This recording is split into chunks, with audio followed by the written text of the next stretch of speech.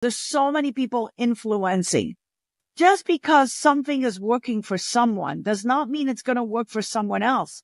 And here's the worst part is that it could demolish the microbiome.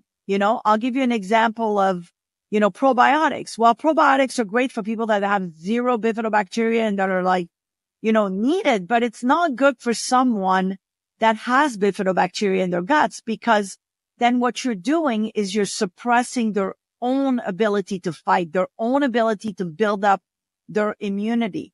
So there's so much influence out there, and I see it every day. People, come up with products and they're like, oh my God, this new product is like the end all be all to diarrhea. This product is the end all be all to bloating. But then here's the problem. It may be for you. And I always tell this to all my patients that come up, or influencers that tell me this is the best drug, right? I say, it may be for you at this moment in time. It doesn't mean that it's for everybody. And this is where research is important. And this is where the art of medicine is important. And this is why I think your voice is so important.